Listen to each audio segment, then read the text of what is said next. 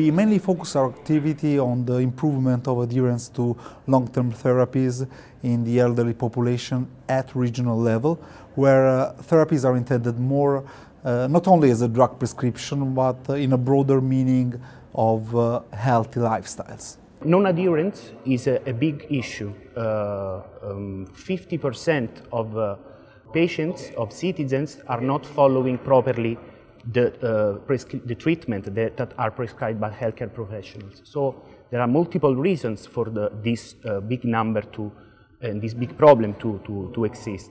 Also, there are 200,000 premature deaths per year associated to non-adherence problems. So it's a big issue to be solved. We are more than 60 partners.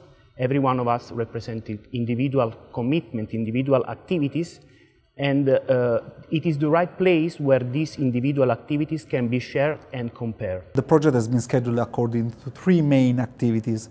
First, monitoring adherence. Second, patient risk assessment. And third, development and implementation of interventions. We have created an instrument that is trying to identify the needs to activate modern European citizens and to establish a proactive practice team. With this condition, you are able to increase adherence rates. We think we provided a critical contribution to the understanding of the adherence phenomenon with three main milestones. First, we developed an effective adherence monitoring system through the use of observatory studies and administrative databases, which provide us critical information concerning specific behavioral prescription partners in the elderly population. In second instance, we identify context-specific interventions addressed to improve adherence and establishing risk definition for tailored intervention and evaluating possible correlation between patients' adherence and clinical outcomes. And the third point was we were able to design organizational model for proactive care through the development of innovative and cutting-edge methodologies, combining comprehensive geriatric assessment and computerized prescription support systems.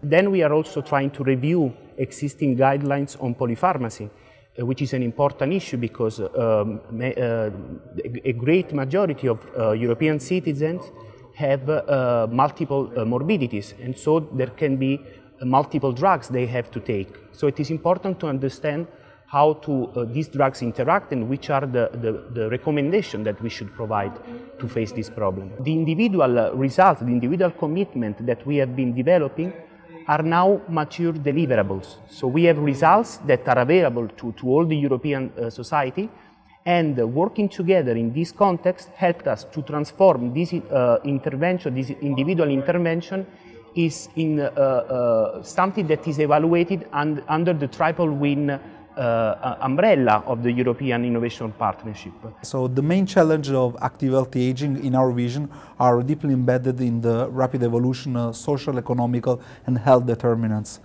We may consider the demographic transition and the consequent rise of chronic disease threats, but we now have the opportunity and probably also the urgency to develop better healthcare system. How can we do that? Well, first, by pushing the prevention of chronic diseases through the promotion of a healthy lifestyle. Second, driving improvements in the way we meet the primary healthcare needs of the most excluded by promoting the social inclusion. And third, scientific evidence and social responsibility must support the development of a sustainable healthcare system from both the economical and the ethic point of view. We have to have clear in our mind that health is not only an outcome, it is a continuous process. So we have to be able to identify where the citizen is, and we have to identify which are the services, which is the outcome, and which are the resources that we need to identify for each stage of this continuous process.